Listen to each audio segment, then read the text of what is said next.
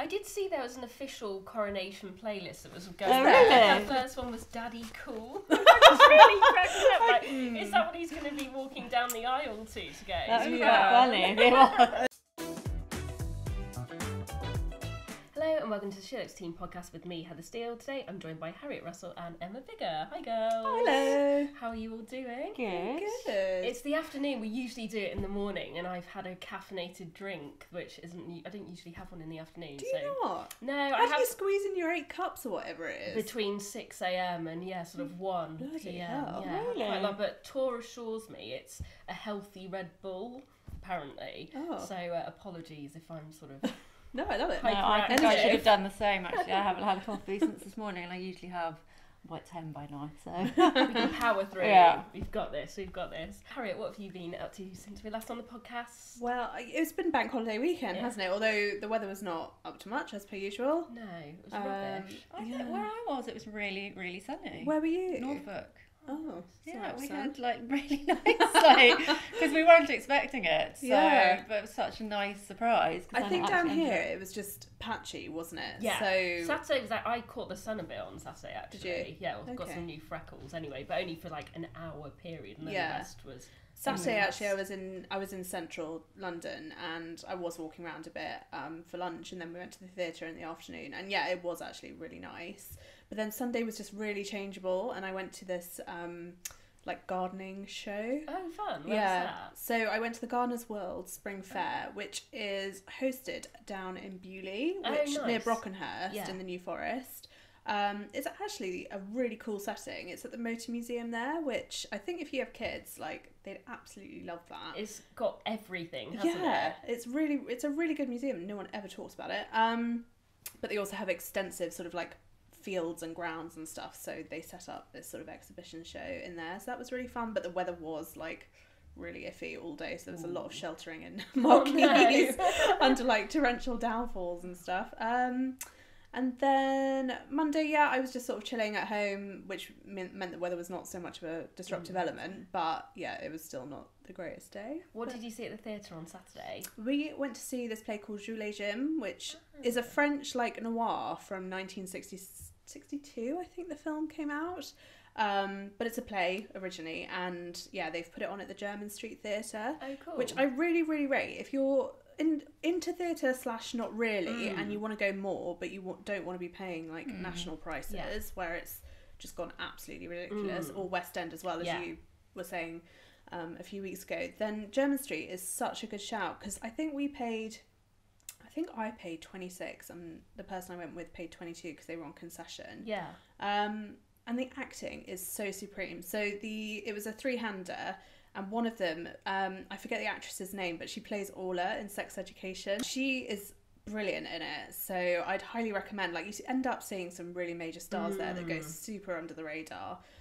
So yeah, if you want to go more but you don't want to pay horrendous prices, I really recommend it. Ooh, amazing. Yeah. I'm actually seeing the Lehman trilogy Oh, tomorrow yeah. night, but Are I you? managed to snag some £20 tickets. Oh, well done. I only bought them a couple of days ago, but I think it's just because it's coming to the end of its run, and there were two sort of not great That's tickets great. at the back, but I really meant to see it. And you know, when you suddenly remember in your head, like, oh crap, that's finishing in a couple of weeks. So yeah. So where's it on now? So it's part of the National Theatre, but it's at the Gillian Lynn Theatre on Drury Lane. But yeah, it's 3 hours 20 with 2 intervals. But no, I'm up for it. I went to see it through National Theatre live in the cinema, Of course. way back when. But yeah, even that was brilliant. Yeah. So I'm sure live it's even better. Oh no, I'm excited. I'll report back Yeah. next week on the podcast. I'll be interested But to see what you think. Excited. Emma, how about you? You're in Norfolk. I was in Norfolk, so I had a very chilled weekend. We did lots of walks on the beach and pub lunches, Nice. and yeah, just catching up with some friends that we know there, and Yeah. the kids just running around. So it's really nice. Oh, that Nice sounds to get some fresh air and Yeah. That get sounds out of like London. an ideal bank yeah, holiday, actually. yeah, it was actually. It was really Yeah. lovely. You nice. also travelled though, didn't you, Heather? I did. So yeah, I actually went to Alderney this weekend in the Channel Islands. So I was Oh, wow. originally meant to go in, I think it was October. Got to the airport, Southampton Airport, and I was going on a press trip with some other journalists, and we were sort of hanging around for ages, and unfortunately the flights all got cancelled, so we couldn't go. but I got an opportunity to go again this last weekend. Again, they do a few flights a day, but they're in tiny, I think they're only like 18-seater planes, because it's only a 25-minute sort of journey over the channel. But managed to get on one finally on Saturday, got there, and yeah, had a really, really lovely weekend. What did you get up to? So I was only there for about 24 hours, 26 hours I think in the end, but it's basically such a small island. It's not the smallest ones, but it's smaller than Jersey and Guernsey. I think it's 3 miles long and 1.5 miles wide. Oh my goodness. So yeah, fairly small. But yeah, we hired some e-bikes and went all the way around the island. Went on a tour with a really nice guy called Roland, who looks after Wildlife Alderney, and he was showing us all the different wildlife spots there. They've got a huge colony of gannets, which I hadn't necessarily thought were very interesting birds, but now I'm like, yeah, big fan. Big fan of gannets. And you can see puffins as well. We didn't actually go, but you can go on a boat tour, and there's this rock that you can see where all these puffins are. And what's the food scene down there like? So yeah, it's kind of as you'd expect, because it's an island. It's like got good seafood stuff. So yeah, there was a good sort of chippy that we went to and had fish cakes, and they've got a few nice little restaurants and cafes, but then they've got this hotel that I think it opened just before the pandemic, and then obviously had fun and games during the first year or two, but it's called the Blonde Hedgehog, and it's a sort of hotel, and it's got a really nice restaurant as well. So we did a lot of our eating there, but really, really lovely place. But we did actually see a blonde hedgehog, so these particular hedgehog that live there that are blonde. But yeah, Roland told us where to go find them, so at like 10:30 on You're out there with Saturday. binoculars. Yeah, we basically we'd had dinner and then went back, and I just sort of did shove some leggings on under my dress and put a barber on. But he told us where to go, so yeah, we just went, and yeah, it was right. Was there. it really exciting when It you was found actually, it? yeah, because you're also like worried, because you're like, I hope we don't trample on Yeah. it. You obviously don't, because it's pitch black. I mean, the stars in the sky Yeah, are I can amazing. imagine. Yeah. But no, we saw one. He was like, yeah, just use your phone torches, but don't like flash it at them. Okay. So we didn't want to blind the poor things, but no, yeah, we saw two. Amazing. So yeah, that was an exciting little diversion. Yeah, would really recommend it. It was really sunny on the Saturday. I was worried on Sunday we wouldn't get off the island because it was foggy again, but we were fine. Yeah, it was really, really nice. But I'd recommend, the Blonde Hedgehog was really, really good. And is there enough there to fill a weekend, or would you for recommend cruising other islands? Well, I don't know, because I haven't actually done any of the other Channel Islands, so I wouldn't like to say. But yeah, you can also fly to Guernsey and get a ferry ride over, so I imagine you could do a day trip. But yeah, you could easily spend a long weekend there. And I think actually if you had kids, you could spend even longer, because there are all these amazing beaches, so you could easily just go to a different beach each day with the kids. And It sounds lovely. It's like somewhere that you might not necessarily think of exactly. going. Have you guys been watching anything or reading anything? I watched the Lewis Capaldi documentary. Have you seen it? No, tell me about it. I was interested by it. Yeah, it was. I mean, I'm not like his biggest #1 fan, but I just thought it sounded quite interesting because it kind of follows him and his sudden rise to fame and obviously his mental health issues. But it was just a really like honest portrayal of him, and I just thought it was great that he's flagged up such a all about his mental health, even though he's like this mega superstar. It's just really good to see the other side, and it's not all kind of parties and money and glamour.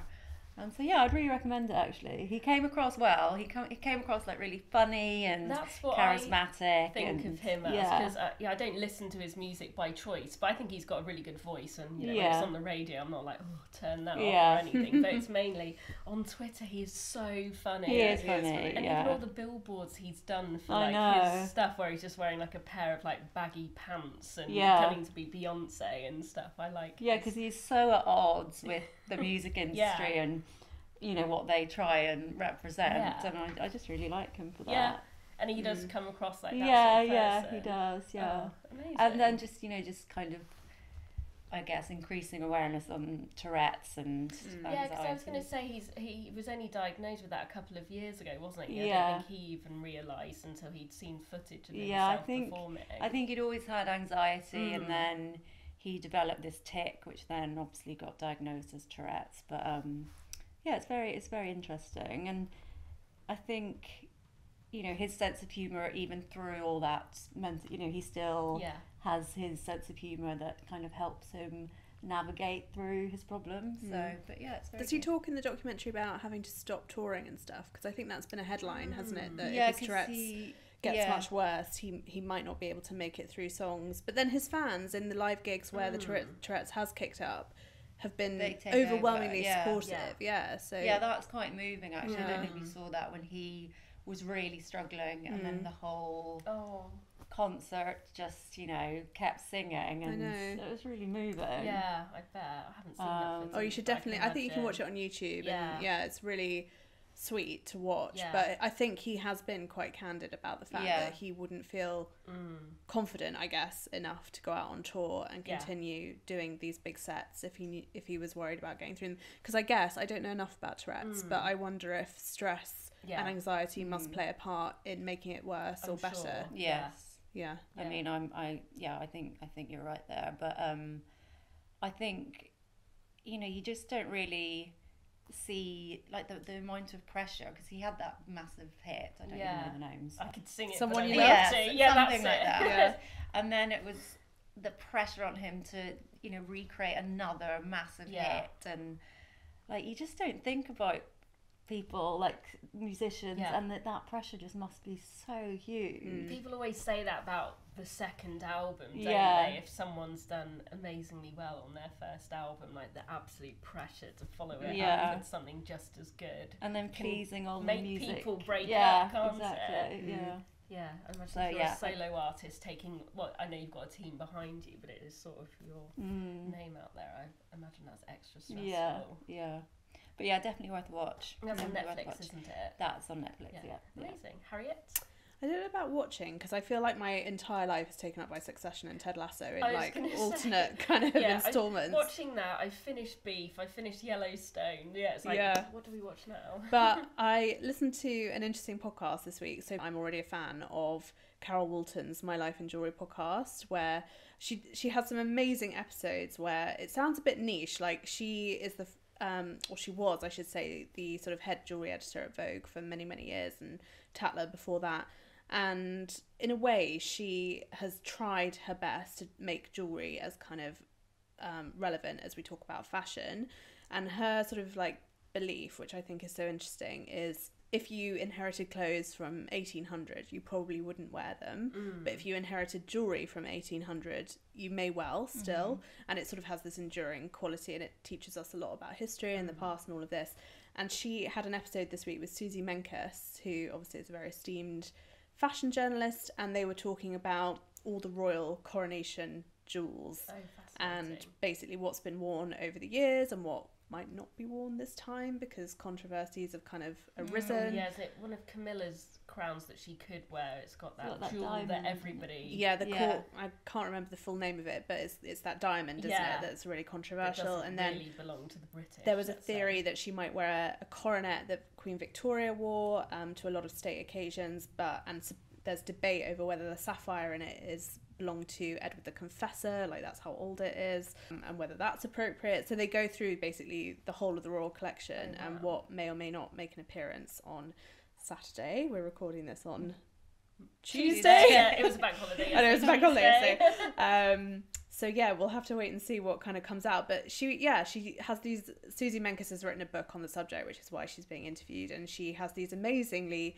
interesting anecdotes about particularly the late Queen and Princess Margaret, and how they sort of worked out who would wear what and when, and a lot of the sort of machinations that go into that behind the scenes. And apparently there is this one time where the Queen said to her, "Oh, you can't wear it because it's mine," and Princess Margaret said to her, "If it's yours, it's also mine."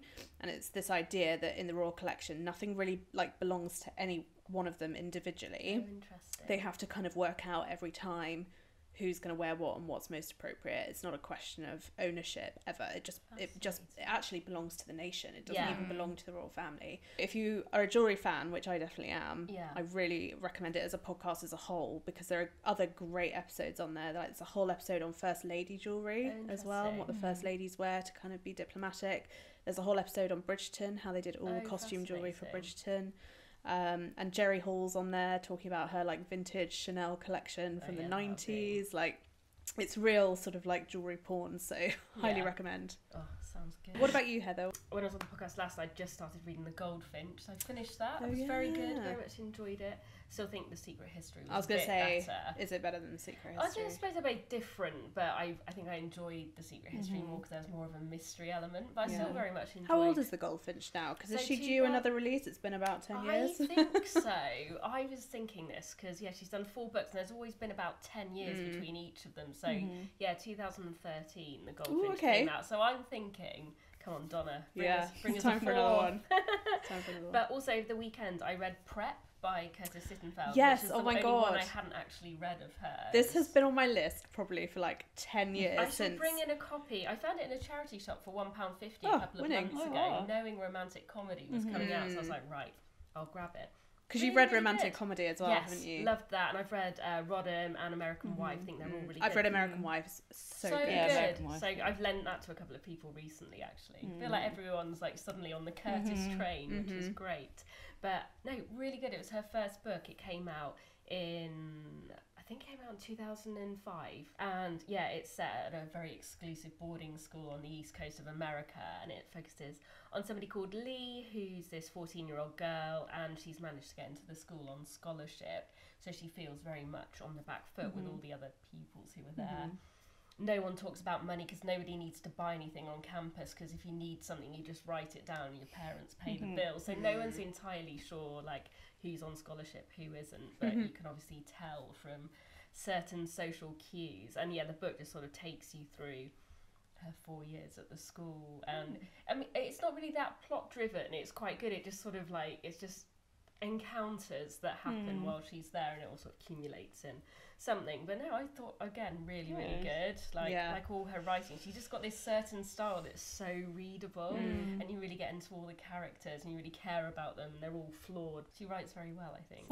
Well, just speaking of the coronation, I don't know what your plans are or whether you're hosting a coronation party. We're not. Well, not yet anyway. Sometimes we do have family friends that tend to be a bit last minute with these sort of things, so something might crop up. But I think at the moment the plan is just to try and chill with it a bit and see how much we actually engage, because it's difficult, isn't it? I remember with the Platinum Jubilee being actually quite like overwhelmed by the amount of coverage and having to take quite regular breaks. But I was writing the TV guide this morning actually, and it's like on BBC One and BBC Two from 7:30 all the way through till 3. Then there's a bit of a break, and then it's back on with the highlights at 7:30 p.m. So a lot of coverage. I read somewhere that the military start assembling from like 6 a.m. or something crazy like that. People are camping out already. I saw on BBC Breakfast on the Mall to get their spots, and it's Tuesday. Oh my goodness. All things with the That'd weather. be crazy. I know.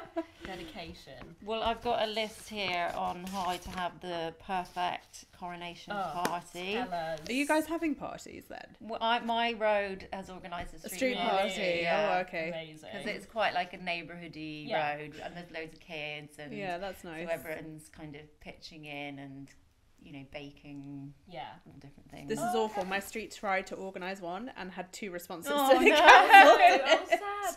I know. For the Jubilee, I ended up going to one down an oldish street in Elephant and Castle, and it was so fun. Oh, like, good. What a great group of people who like all really got into the spirit of things. It felt like a proper London affair. How does Brighton tend to deal with these things then? Yeah, I haven't seen any street party signs anywhere, but I'm sure there are some places that are. I think the thing with my street is it's lots of houses, but there are quite a lot of flats. Mine too, yeah. And there are quite a lot of students. I think there is a community spirit for sure, but it's not like a residential road where there's maybe like 10. I also think my houses. road It's too tends big to empty at the weekend because it's a mainly flat, so I think it's a lot of like people who then go outside of London for the weekends and stuff, so they're not going to be around. I'm going to be in Cardiff this weekend. Go to a friend's house. We sort of, when you're trying to get dating, because there's 5 of you and it's impossible, we managed to get this weekend in, and then suddenly realise like, it's the coronation. I think nice. it is. I think our friend who's Welsh, who was staying with, really isn't that bothered, which is totally fine. But I think she's like, oh right, you're bringing one of my friends. Like, I bought some glasses with Union Jack. Oh my goodness. I've been sent a sort of Colin the Caterpillar cake that's shaped like a corgi Yeah. from somewhere, so I'm going to take that along. So My mum messaged me this morning. She sent me a WhatsApp when I was doing the middle of the sub-editing. She's like, don't worry, I've secured a Coronation Colin, is what they're called. Oh, is that what it is? No, Yeah, I'm- Waitrose are doing Jewel the Jack Russell. That's who I've got. Yeah. We've got that. Down, sort of crushed up in a bag by now. I Even though he quite looks like a the corgi. caterpillar one. Oh, What's yeah. it called? Sorry. The Coronation Colin. Coronation. Yeah, he's Oh. wearing a crown and it looks Okay. quite festive. Jazzy. Well, that's it. We're gonna show up with fizz and stuff like that anyway. Whether Al, we're gonna do it anyway. Yeah. Talk us through the day then. Well, it's where what are we having? it's kind of who you should invite. Like, should you invite Ooh. your neighbours? I'm not sure. I guess that depends where you live. I And think so. And how well you your know them. community and how well you Yeah. know them. Yeah. Yeah. What time to start? Because obviously, as we just said, the Yeah. coverage is so intense that it's going to start like 7. So they say the perfect time to start is 3, so you won't get too fatigued with all the coverage. Isn't his actual ceremony at like 11 11, o'clock? I yeah. think? Oh, is it? So Oh, maybe That's when this he is- enters the abbey. Yeah. But maybe they're saying like you watch all the stuff Yeah. on TV Oh, and and then then you have a your- party to Yeah. celebrate See, afterwards. that Because I think makes if more you're sense. having a party, you're not going to be sitting round the. No, it's distracting. Everyone's like, Yeah. Yeah. fair enough.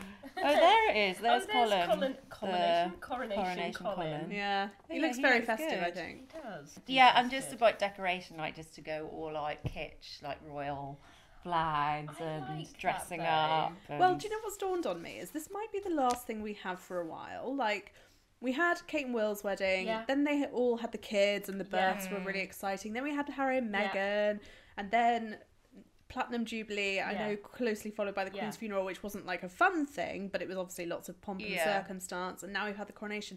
And now I feel like we're kind of reaching a point where most of like the kids as such Yeah. are married. Like the next one is going to be George, maybe, Yeah. and it's like that's sort of a while away. Will be much You know, older in by terms of like excuses Yeah. to throw a knees up, it might be a agree. while till we get to do it again. So I was reading a piece in the Times that was basically saying that polling shows that the general British public aren't really that into the coronation, Really? but it also showed that we all love a bit of gossip TV watching Yeah. and kitsch, so we'll probably still all be there, like with That's our interesting. mugs, Yeah. and, you know, Yeah. getting involved a bit, which I quite liked. That is just a totally British thing, isn't it? Yeah. To be like really grumpy about it, but get involved anyway, Yeah. and actually, it's quite fun actually, Yeah. wasn't it? And was that an age that was it saying the younger? or Not was it the necessarily, gen- I think no. just the general British gloominess with a bit of Interesting. go on then, we'll do it. How's it saying to decorate then? Because I've Well, seen it's just a bit saying- artificial mugs and stuff because they used Oh, to. yeah, they must do. I think they do them for everything, Yeah. don't they? But obviously they're a bit more passé these days. I I don't know, know. but I still feel like almost everyone I know's got a Charles and Diana mug Yeah. somewhere, even though My mum has obviously- Diana stamps. Yeah. Oh, Apparently, right. yeah, I don't know what for or what occasion they issued Diana stamps for, but Okay. they're in our safe. Oh, well, don't come She's near that like them. precious about them. She's like, don't touch the Diana stamps. I know. Any other final tips? Just about the soundtrack.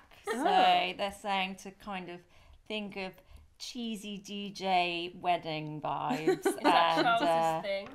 I did see there was an official coronation playlist that was going Oh, on really? a couple of weeks ago, and the first one was Daddy Cool. Which really cracked me up. Like, is that what he's going to be walking down the aisle to go? That would be Yeah. quite funny if it was. It would jazz things up, wouldn't it? Yeah. Yeah. But no, I can't see that going No. down well with him. Harriet, what have you got for us? Well, I found this article that was in The Independent, which I thought was quite interesting about girl code, and it really stemmed from the person who wrote the article, Olivia Petter, was looking at the Olivia Wilde versus Emily Ratajkowski sort of catfight, and I use that term deliberately, Yeah. not in a derogatory way, in the sense that so Olivia Wilde has accused Emily Ratajkowski of breaking girl code a couple of weeks ago when she was filmed having a rather enthusiastic make-out session with Harry Styles, who, as we all know, went out with Olivia Wilde. Even if you're not into pop culture, I think everyone knows Everyone is aware. that they went out. I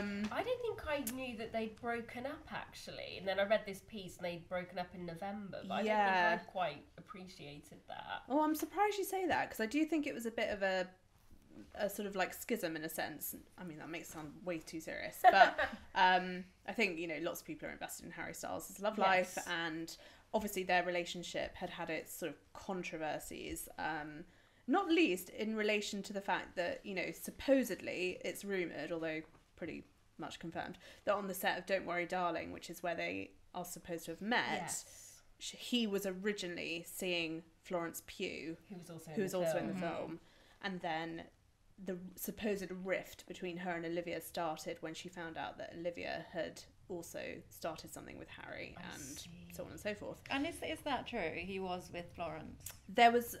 I don't know because I wasn't there. But... Why not? I have it on relatively good authority. The problem was, I don't think Florence and Harry had anything official. Yeah. I think they'd, like, kissed a couple of times and, like... You know how it goes. Chemistry, co-star. Yeah, and I think Florence... like many of us would assume that was like moving in a certain direction, and I think she was pretty blindsided when like Olivia basically announced to the set that she and Harry were seeing each other from a like point of view of trying to be transparent, and she was like, okay. So I think she felt quite humiliated, a bit hurt or whatever, and then obviously there were loads of accounts, weren't there, of her and Florence not seeing eye to eye on a lot of other issues. And on the press tour as well, they weren't ever in the same room or anything like that. And all that stuff about would she go to the Venice Film Festival? Exactly. And she flew in at the last minute with a glass of Aperol. Yeah, and she took her grandma, and it was all quite quite weird. And then the whole like spitting incident. That didn't even happen, did it? Didn't it? Anyway, that definitely eclipsed the film itself, didn't it? Totally. I mean.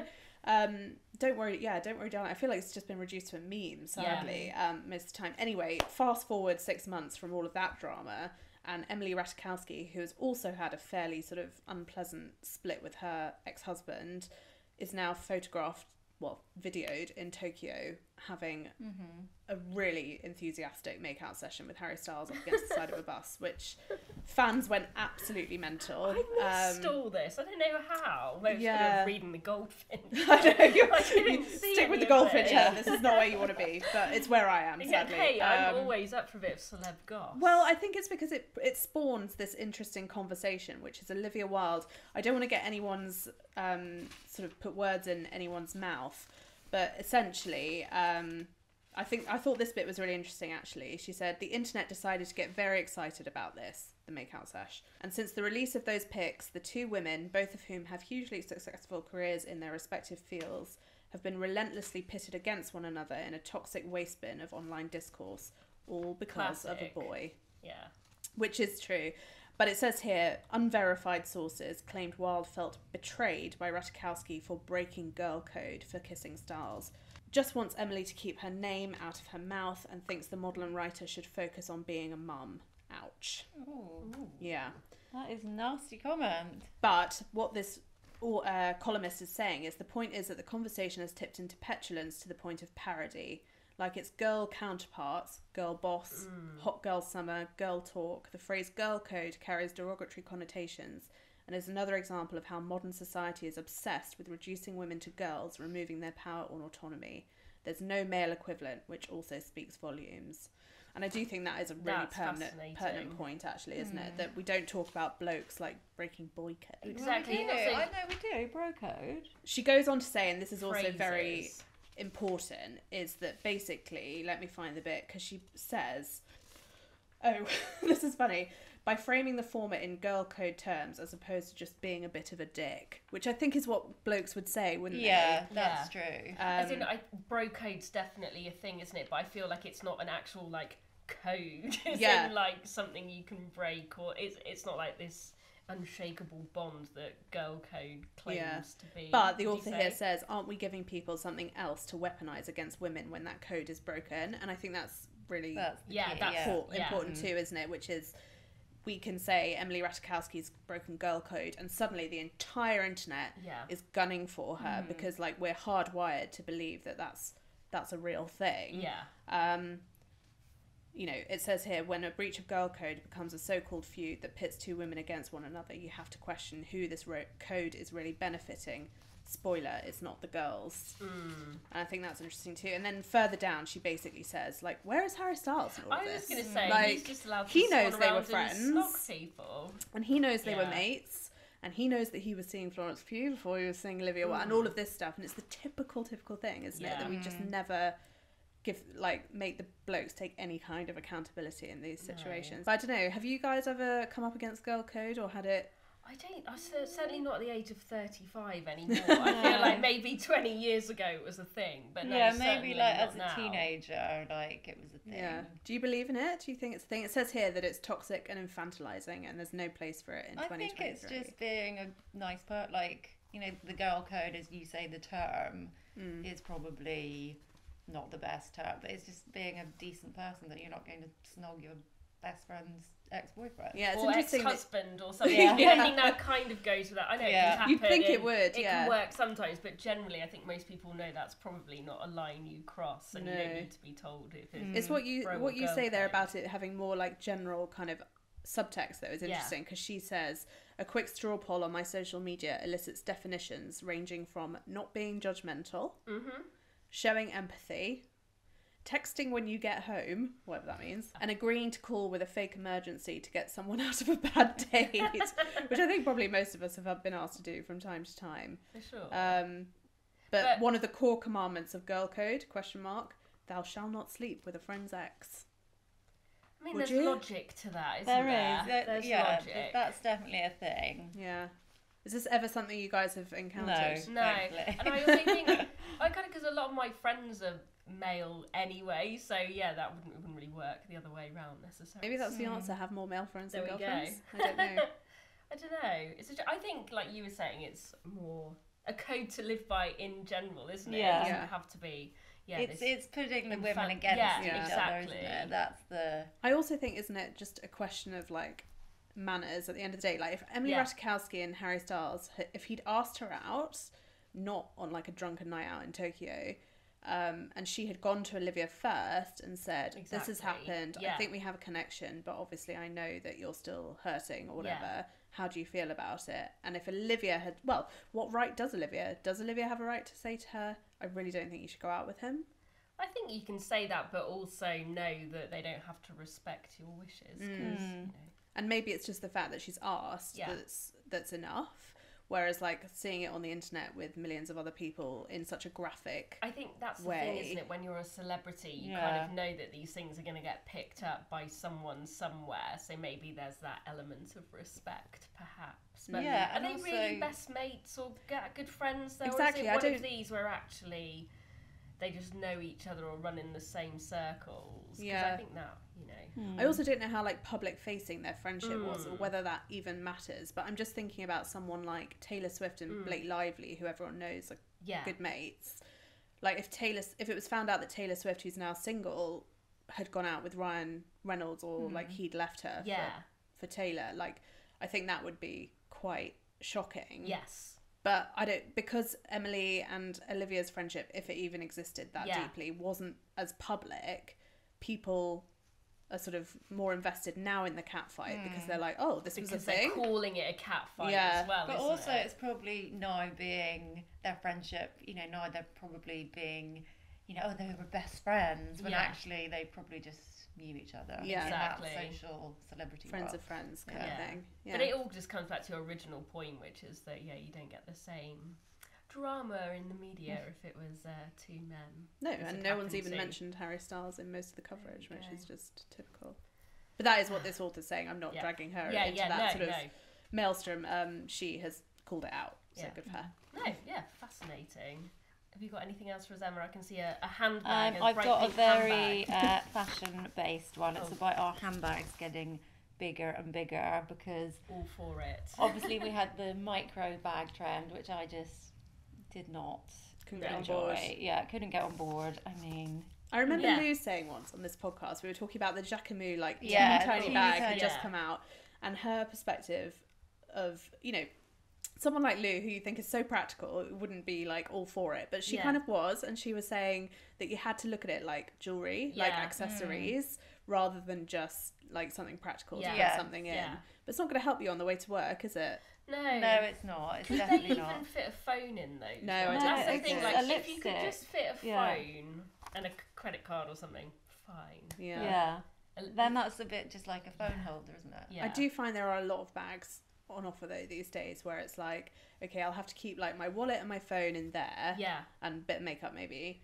But then for my laptop and the shoes and like all the other stuff, I'm going to have to take another bag. Well, this is why this trend is a great one. It's basically the size of your handbag should be like a weekend away bag. Really? Yeah. That's what they're saying? So the bigger the better, really. How does that tie in with the whole Succession thing? Well, I don't watch Succession. Well, I know I'm like the only one, but there is a Succession reference because in there. in the very first episode of the current series, I literally think we talk about this reference on every podcast. Time. We talked about it last week. Well, Emma doesn't know, so I'll explain for your benefit. Yeah, so someone who's not as posh and rich as everyone else comes in and has a very capacious bag, and one of the characters points her out and basically takes the mick, saying that you can tell she's not rich because she's got a ludicrously capacious handbag. And I think the cutting line, isn't it? I said it on the podcast last week, was something about what she even got in there. Yeah. Shoes for the subway. Flip-flops for the subway. There we go. So, but I'm all for them. Well, the reality is most of us, have to carry shoes for the subways. Yeah. Yes. How do you reconcile as someone who works specifically on the fashion team as well? Like, how, because what I'm always thinking is like, my outfit looks so nice and now I need like a really practical bag to put all my stuff in, which isn't going to be like my new fashion bag. It's just practical. So how do you kind of get around making it look stylish or like fit with your outfit, or do you not care? Do you just think? Just don't think you can ever have a big enough bag. No. It's so true, and you need one with like amazing straps. Is the thing. Because also I had this really nice. Well, I've still got it, but it's a sort of velvety vampire's wife one that I got in a basement sale, but because I've chucked my entire life in it, the straps are starting to go, so I've stopped using it for work stuff because it was just, I'm just going to break it basically. But the structure, you're right though, the structure is so important. Because I've got a big black one that I use through the winter, but it's so slippery, so it like slips off my shoulder all the time. So annoying. Whereas now I've got like this canvas one which came free with an order from Suzanne of all places, but it's got like the loveliest sort of like toile de joie print on it, and it's like, it's a canvas bag, but it's like oblong as opposed to like I think this way. Do you know what I mean? It's like sideways, and it's so comfortable. Like, I put it on my shoulder and it does not move, and I can literally chuck anything I want in there. So useful. Amazing. So they do find you in the most mysterious ways. So other than Victoria Beckham, who are the ones? J.W. Anderson at Loewe, they had really big ones. Victoria Beckham, who else? High Street, it says Arquette have really good ones, and Uniqlo. Yeah. Oh, Uniqlo. Arquette have really nice leather bags. And Cos actually do that quite well as well. Yeah. So you just need to check the straps and make sure you can wear them. Yeah, no, it doesn't like dig into your arm. All of the above. And that they're waterproof is the other thing. Yes, my canvas bag is going to be rubbish in the rain, but hopefully today it's not forecast. But if it had been chucking it down this morning, I'd have had to use my black leather one, which is useless. Rightio, let's do a couple of quick fire questions. So, okay, somebody has said, how to switch up your look if you're not feeling great, hair/makeup. Ooh. Anyone got any tips? That's quite a difficult one. I would say start with makeup before you do anything drastic to your hair. Yeah, that's probably very good advice. And I think Instagram is the best source of inspiration for this, and just follow. I mean, we've got loads of recommendations on the site of like makeup artists to kind of follow, but also follow the brands. This is what I think people don't always do these days, is like follow the Chanels and the Diors of this world, because they also have like their resident artists who are constantly putting out looks. And just see what takes your fancy if you want to try something new, because the thing with makeup is you can give it a go at home, and if you don't like it, you just wash it off. I think lip colour is quite a good, quite easy, quick one to do. Yeah. Sure. And maybe eyeliner, like if you're not used to wearing eyeliner, because that can really change a person's I think especially now more people are hybrid working as well, it's something you could do at home to practice. get used to it yourself, can't you, before you maybe like stroll into the office and but I agree, don't change your hair on I wouldn't do that first. I mean, it might be that once you found a new makeup look, you think the hair is now wrong, but that might give you more of a jumping off point to feel more confident about a decision. And Becky always says actually that she feels we do loads of like directory lists on the site of hair salons where you can go in and have just like a chat with them first before doing anything drastic. And I think people have to feel more confident about doing that. I think sometimes they feel like they have to go to a salon with like a preconceived idea of what they want, but if they're good, then they should be able to. I just got some like tiny extra bits here that, cut shorter. Nice. Nothing major, but just something that no one has noticed, but I know it's there. Like, right, that looks slightly different than it was before. So like you say, I think George Northwood calls them like micro trims or something, where like to the naked eye they're maybe not discernible, but to you they can feel quite fresh or whatever. And it feels nice. I also just think from like a maintenance point of view, like a gloss or a conditioning treatment can make you just feel a bit better. Yeah, that's true, actually. It doesn't have to be like a big cut or a big colour. It can just be something to make you feel a bit better. That's a good tip. I do a gloss every couple of weeks. So I still, they only last like 10 washes, and because I wash my hair every day, they don't last. But the first couple of days, I'm like, it's like a reset, isn't it? Exactly. Okay, this is good for me to know as well, because I've sort of sorted the moth problem, everyone. But I've now got to actually sort all my clothes out. How should you decide what clothes to keep when you're doing a wardrobe sort out in case the trend comes back? Emma, any advice? Well, the main thing is, when was the last time you wore it? I mean, I know the trend might come back, but I just don't think you can do a wardrobe cleanse with that in mind, because if you haven't reached for that item, or if you haven't worn it, or if you haven't enjoyed wearing it recently, I think that's the sign that it should go. But I also think, do you agree with me, Emma, that when things come back around, they tend to come back around in a slightly different way? Yeah, always slightly different. There's always a way where like they've made it more modern or more contemporary, so it's very rare. Like you're wearing the stuff old from the one, and like a cool way. So like, I always think a great example of that is the leather biker jacket. So like 10 years ago, it was quite fitted and lots of zips. Top shop, really cropped. Very Kate Moss 2005. Exactly. And the biker has come back, but it's it's a lot looser and it's like heavier, and so it's always a bit different. That's that's good. So basically, only keep it if you love it and you keep wearing it, and if you haven't worn it for a while, chances are. I think like trend-led things. They're quite difficult to just keep in your wardrobe over time. So just in case. Make some space for something new. Keep the nice classics. I was going to say, make space for classics, right? That aren't trend driven, and then you won't have to keep going with stuff, hopefully. Great advice. Best tips on how to make small talk. I feel really passionately about small talk, because I feel like I'm quite good at it. But I think it obviously comes from my job, which is when I was really like just starting out, and I was like 23 and fresh out of uni, and my first journalism job, it was like very events driven, and I had to go to things. I was probably out like 4 or 5 nights a week. Sounds like my first job. I think quite a lot of young like reporter jobs are like this, and so I was like forced into that environment very quickly. But I think you basically, the thing that helped, like stood me in good stead, was having like a working knowledge of what was going on in the news.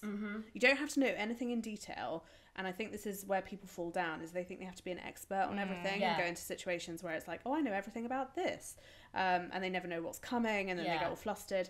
But I actually think if you just have like a working knowledge, like think you're going on Have I Got News For You or something, and then you can get somewhere, and if someone's like, oh, well, did you read this about that? You can say like, oh no, tell me. It's just a conversation. And then ask them the question back, like, tell me what they said. I think that's such good advice. I think especially when you're younger, perhaps it's tempting to just agree with what people are saying, or like they're like, oh, have you heard this? Did you know this? It's very easy to just nod along to try and be part of something, but actually there's nothing wrong with saying, oh no, I don't, tell me about it, or ask. Then you've got questions to ask other people. And I think as journalists, we're probably well aware that there's very few things people enjoy more in life than talking about themselves. That's a good point. So I think if you're ever stuck, or you think, oh God, what I'm telling him, he's just not responding to, or her, or whatever, just like say, so where do you live? Like, and then you're off into a whole thing. How long have you lived there? Do you have kids? Where do they go to school? Like, all, there's 1,000 questions out there. So if you're worried that the news stuff is letting you down and people just aren't engaging, I would just say, just ask them personal questions within reason. Exactly. And I also think that if you can sense that you're maybe just like the Spanish Inquisition, they're not really giving you back, or just say you're nipping to the loo, and like find another try and change the vibe, because you will get that as well sometimes. I don't think it's very confidence boosting, especially when you're a bit younger. Not everyone will sort of give you the time of day, so if you're not really getting anything back, I think it's okay to move on, especially if you're at a party or something. I feel like in a work situation as well, the really like key thing to remember is if you're all sat around one of those quite formal tables, it's like everyone's in the same position, like, and probably people are seated next to people they don't know, so don't worry about that being like everyone knows each other and I know no one, because most of the events I went to as a young journo, no one knew anyone or had met even before. Exactly. Emma, any words of wisdom to add? I would say just like be yourself, like don't try and be, know as you were saying, everything on the news, and just speak about what you like to speak about and what you have knowledge of, and just smile yourself. And be friendly. I think that can get you a long way, and I think if you're like that, you can fake it then, can't you? Just so you're happy and confident, and then it's all fine and no one will know. And then finally, someone has said, have you got any good 2023 long weekend ideas? Alderney's one of mine. That's a good one. Norfolk. Yeah, any others we haven't discussed recently? I mean, I'm always a big proponent of Lake District. I think there's so much to do up there. It is a bit of a longer journey. But it doesn't involve a flight, so there is that, and there's loads, like you could go there as a couple for a romantic weekend, you could go there as a family, you could almost go there as a solo traveller. Like, I do think it's one of those places that works for everyone. Yes, the weather's a bit iffy, but as is most of the case of the UK. And also there's something there for most budgets. I think it's a good point. In the sense that there are some really luxe hotels and some very like standard ones, and then there's all sorts of activities, or there's just you can go walking.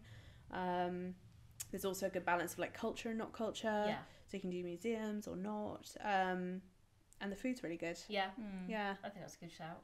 So I think it has to be staycation for 3 days, really, doesn't it? I think if you are getting on a flight, I mean, people do it, but I think you just have to, it depends what you want to sort of maximise out of it. That's the thing, I think if you love a sort of run around for 48 hours discovering a new city, then there are so many great ones in Europe, aren't there? But I think, if you're just, sometimes it's nice just to go somewhere and there's not too much to do, so you can just really get and to also know with somewhere. flights and stuff, I feel like there just is that added layer of anxiety of like, if the Eurostar's on strike, if the airport like goes into meltdown, then you lose quite a lot of that weekend time. For sure. Whereas if you're in control driving somewhere, you can kind of have a bit more time. And look to Kent. There's Deal, which is amazing. There's Margate. Then Sherry went to Rye last weekend and Hastings as well. and East Sussex. There's loads of lovely places that are really easy to get to. Liverpool, I know it's on our minds at the moment, but Sherry's just done a pocket guide to Liverpool ahead of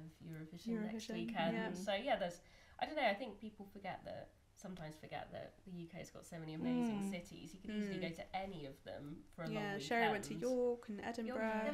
Edinburgh's amazing. Manchester, Leeds is incredible. Like if it's below the budget, Charlotte just went to Glen Eagles. Exactly. I know she really loved it. But there's Glasgow's fab. Like there are just so many. If you're willing to hop on a train for a few hours, I think there's so many amazing places to go visit. We're very lucky. Very lucky. Great. I think that's all we've got time for. Thanks both. If you enjoyed that, please do rate, review, subscribe and tell your friends. And if you've got any questions for us, please do email us at podcast@sheerluxe. We love hearing from you, and we will see you next time. Thank you. Goodbye.